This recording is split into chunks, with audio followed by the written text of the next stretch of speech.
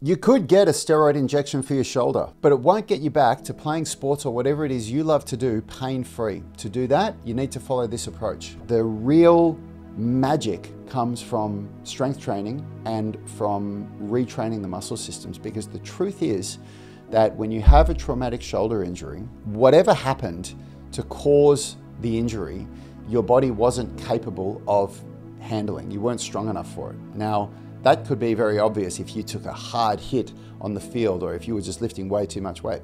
Yeah, you weren't strong enough for it. But whatever it was, you weren't strong enough for it. So you need to get stronger to be able to handle that. But what happens as a response to the injury, the body shuts down movement. The nervous system tightens up all these muscles, it creates inflammation, it restricts motion to prevent any further injury. And so what you experience from that is you have this injury, and then when your body cools down, like for me, when I did the slap tear, it was my first slap tear, I was like, oh, that's sore, but I finished my workout. And I could still move my arm, I could still do my workout. 5 hours later that evening, I couldn't even move my arm past here without agonizing pain. Like to try to abduct, like to go from here to there, it was the sharpest shooting pain. And so your body just shuts down this movement. And then what happens is, every day that movement is shut down, your scapular stabilizers and rotator cuff start to lose their function. In the words of my physical therapist friend, he just said the stabilization systems of your shoulder basically forget how to do their job properly.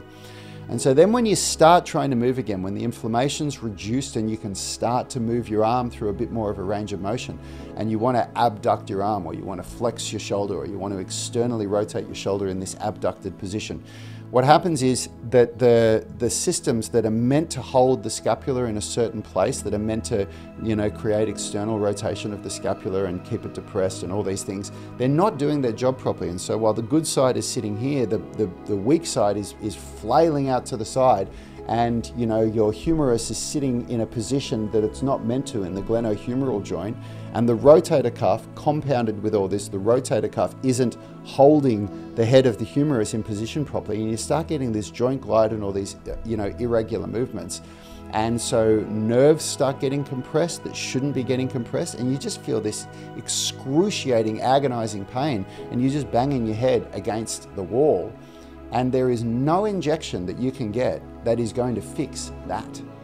Like, the injections may reduce inflammation, they may increase the strength of a tendon, but none of them are going to remind the shoulder stabilization system how to do their job properly. None of them are going to retrain the shoulder to do functional movement properly again.